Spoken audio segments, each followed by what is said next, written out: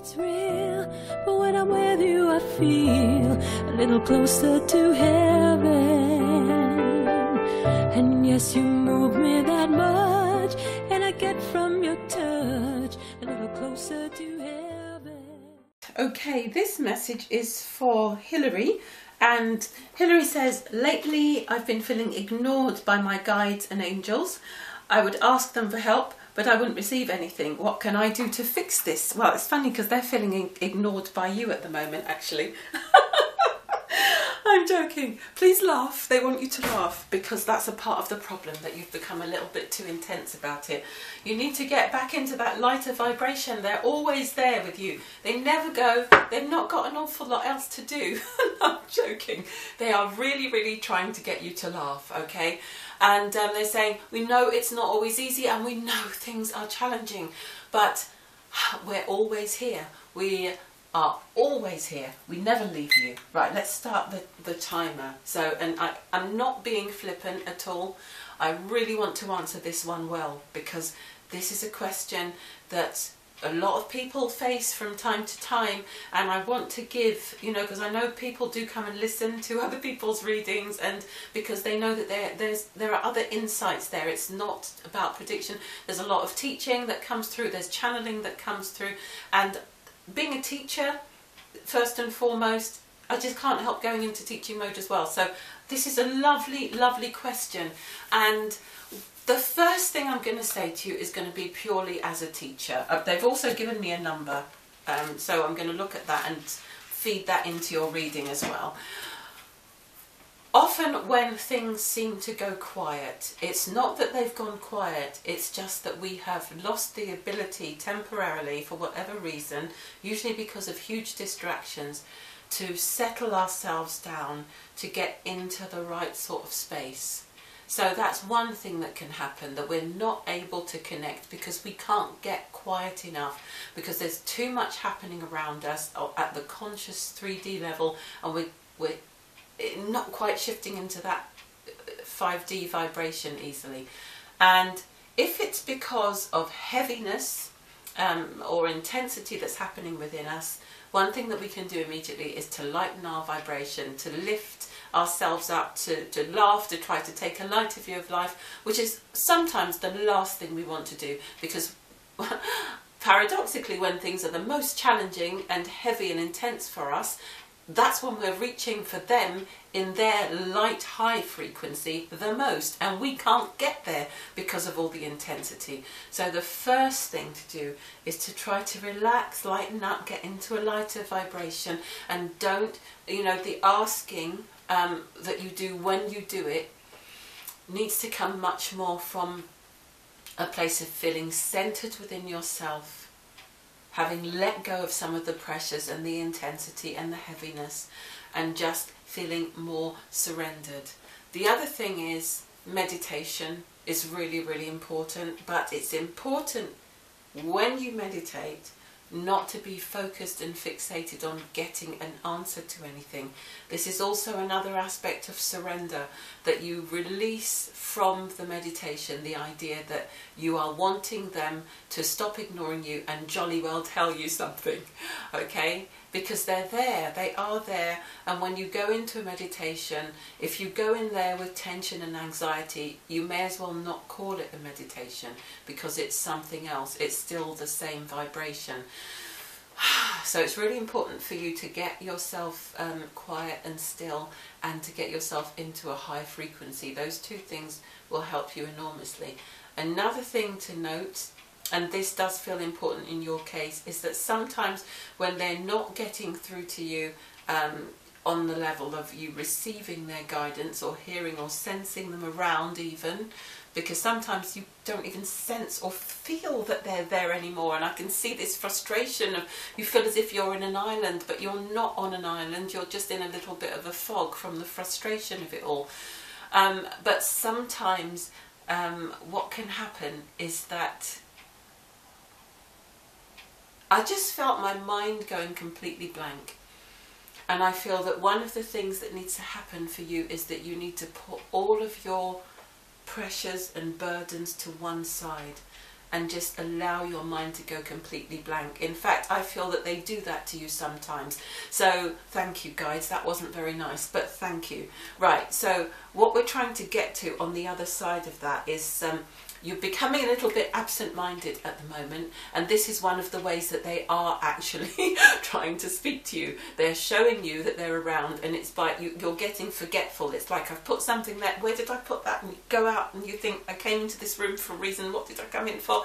That's them trying to get through, so there are different ways that they try to communicate with you when it's hard to communicate with you, and none of this is to play with you, none of it is to upset you. It's to let you know that they're there, and they're coming with so much love, trying to let you know that they're there. The other thing is they want you to notice signs and synchronicities around. That's kind of what they were getting to before they wiped my mind clean. Signs and synchronicities. They have many, many ways of communicating with you. There's a lot of stuff in their tool bag.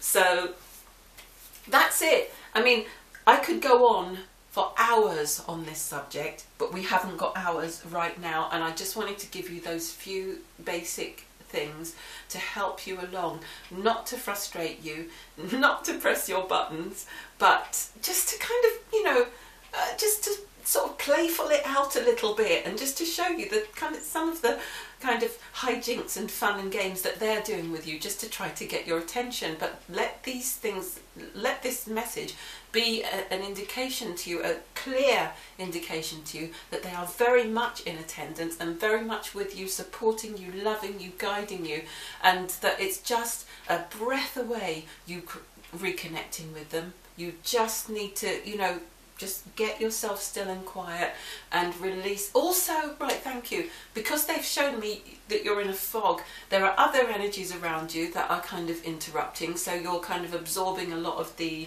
generic energy that's around there, and you need to do space clearing regularly, and you need to clear your energy field regularly as well. That will help you, okay? And what else? So smudging with sage, using crystal essences or anything else that works for you personally. Singing, dancing, it's all about lightening up. Now, the message that I got for you, the number that I was given was 22. I think that's enough on the lecturing. And it says reinvent time. Time is not real. Are you still placing obstacles and limitations in the way of your wishes, hopes and dreams? Are you investing in the illusion of age and telling yourself it can't be done, it's too late? Or do you simply feel there just isn't enough time in the day for everything you wish to accomplish? So what this tells me is, time is an illusion. Expand your mind into the infinite. Breathe deeply and feel your way through time. There is enough time for everything. They really wanted me to say that, and I feel like I'm rushing, trying to get to the end of this message, and I feel like you're rushing, trying to get everything done. There seems to be a lot going on around you at the moment, and some things take time, okay? Some things take time, and this is one of those things. So that's all I'm going to say. That's the reason I feel that you've been given that message. And what was the question even? Lately I've been feeling ignored. Yes, that was it. What can I do to fix this? Yes, I think that's been answered beautifully. Okay, let's see if we can get a couple of cards on this as well. So past, present and future from the Angels, Gods and Goddesses deck. Okay, past. What's brought you to this point where you feel ignored?